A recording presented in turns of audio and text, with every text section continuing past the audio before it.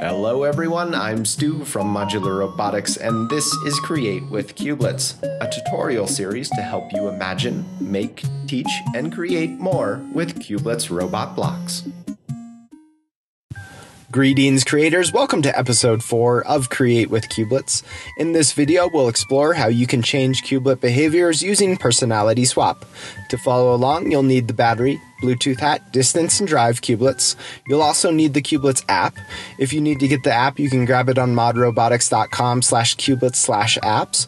So let's get started by building a robot like the one you see here. This robot uses the battery, Bluetooth hat, distance, and drive Cubelets. Before we go any further, here's a quick pro tip.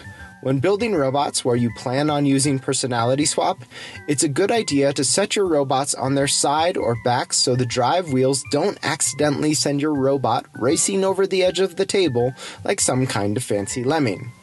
After powering on your robot construction and placing it on its side, pair with the app. Then you should find yourself on the main block map screen. From here, we are going to select the Personality Swap button. Then pick the cubelet whose behavior we want to change. In this tutorial, we're going to swap the Drive cubelet personality, so I just tap to select. If you haven't disabled the instructions already, or this is your first time opening Personality Swap, you'll see this instruction screen. It has a lot of helpful info, so I'd encourage you to read through it.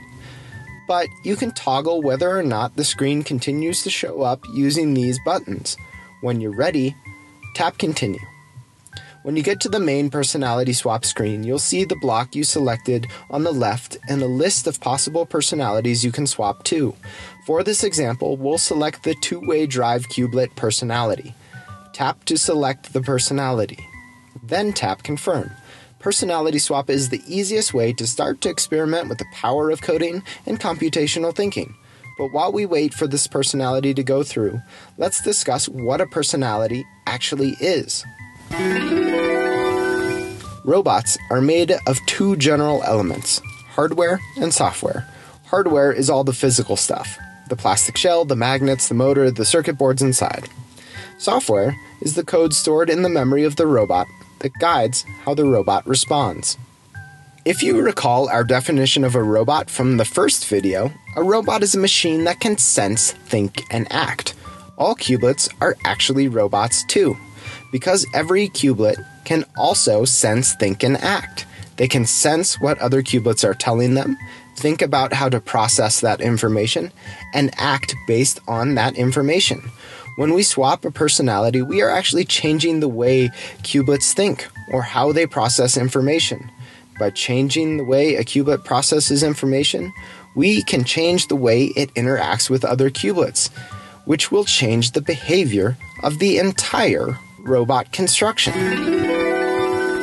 But back to the task at hand. Once our cubelet has finished its personality swap, you'll see a confirmation that it succeeded. You'll also notice that in this case, the wheels are spinning rapidly. This is why it's a good idea to set robots on their side or back when using personality swap.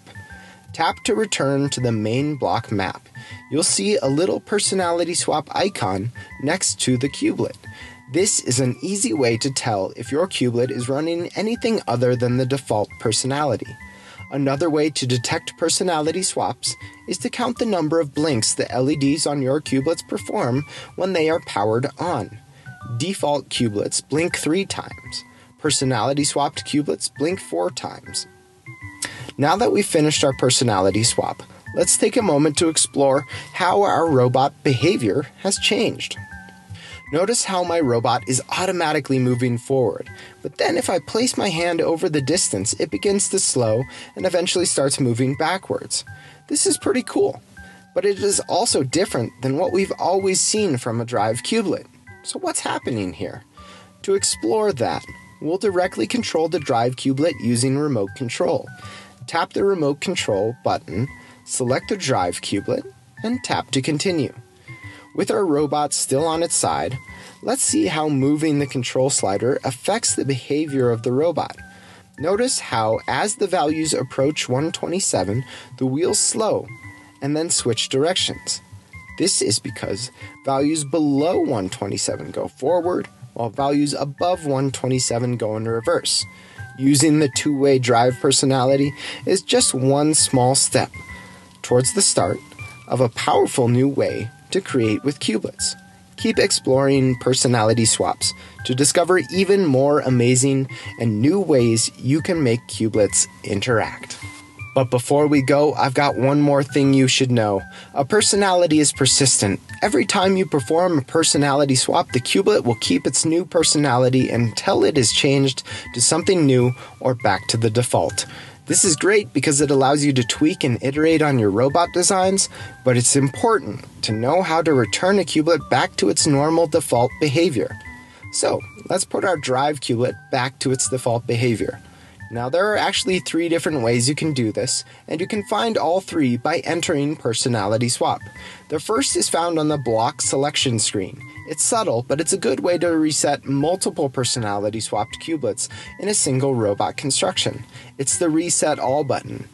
But we only have one in this construction, so we're going to continue to the Personality Swap main screen, and from here, you'll notice a Reset Default button below the image of the Cubelet, and also a default personality at the top of the list of available personalities.